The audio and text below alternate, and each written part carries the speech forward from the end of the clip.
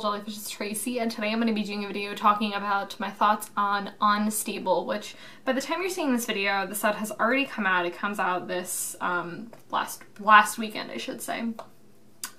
And I wasn't honestly going to do a video on it, but what ended up happening is on Facebook, I like the Magic the Gathering page, and I liked past tense MTG Goldfish. And what ended up happening with the set is that, you know, they kept releasing spoilers, which, like, I understand, like, why they're doing that. They're, like, trying to hype up the set. And I think what ended up happening is normally when a normal set comes out, like literally any other set in the world except for unsets, I get super excited because my mentality with these sets is I'm so excited to, from my perspective, just because I'm an EDH player, I'm super excited to see what cards are usable for EDH. I'm very excited to see if there are any sweet reprints, anything that I'm like so stoked that like I get to like get my hands on. And I think what's cool about that is like I'm sure standard players have the mentality when, you know, new sets come out, because they're like, okay, like what's the usability in standard? Modern, I feel like, and Legacy, you know, it kind of like picks and choose, you know, there tends to be like a handful of cards picked out for the formats. But I think my ultimate frustration, I would say, with the unsets is I don't think they have usability for me. I think I kind of look at the cards and I'm like, ha, that's funny, but I don't see beyond that how on earth I, as an EDH player, am I supposed to use these cards. Now, I know there's some people who build like an undeck and they put all these funny cards in there, and to me, again, I have that, haha, that's great for 3 seconds, and then I'm over it, and I'm like, this is to me just a waste of time. Like, I got so frustrated with it, like I unfollowed on Facebook MTG Goldfish because I was so sick of seeing all these cards. I'm just like, I don't care. Like, I just don't understand. And like, I understand if they wanted to make like 50 cards or something like that, and they wanted to be like, haha, like whatever. But like, no, like they want this to be like a drafting set, and there's like 216 cards in this, and I'm just like, why are we like wasting so much of our time and like print production and all that sort of stuff on something that like I don't understand. Like I feel like a good percentage of Magic players like don't use.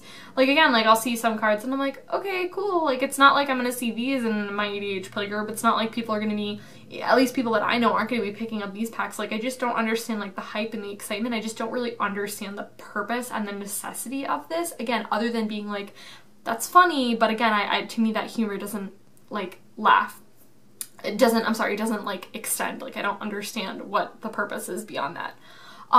But twisting this on a positive note, something that I do give credit for the unsets is they have really beautiful full art lands, and that is the only thing I'm looking forward into the set, is I'm really excited for these full art lands. I think they're probably, the most beautiful that I've seen. I'm gonna like put some pictures up here so you can like see them, but I think these are probably my favorite lands that I think I've seen. I think my favorite's probably the swamp, like now that I'm looking at them like as a whole, but the island, like I'm so in love with these, and I'm very curious to see like about the price point of these, just because I really want to get my hands on them. And I feel like the ones from the last onset were pretty expensive lands for kind of what they were.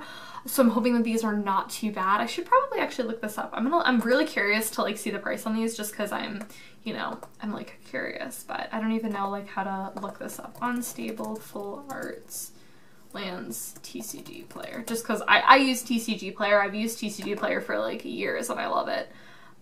Totally not sponsored by them, but it'd be cool because I really love them. Oh, okay, no, the price is significantly less than I thought. I mean, that's still kind of a lot, like $6 for like a land, or that's kind of a lot.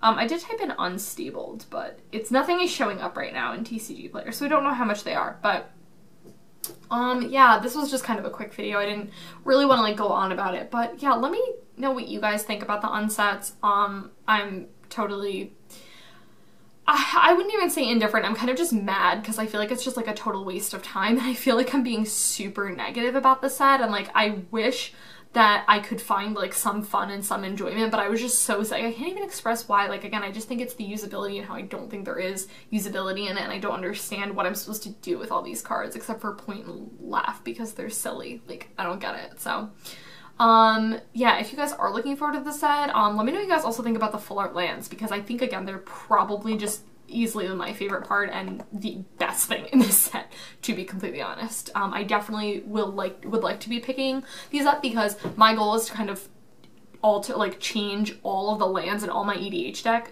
and modern and stuff too, to be full arts. That's kind of like my goal. So yeah, but that is it. I will see you guys in my next video on Thursday.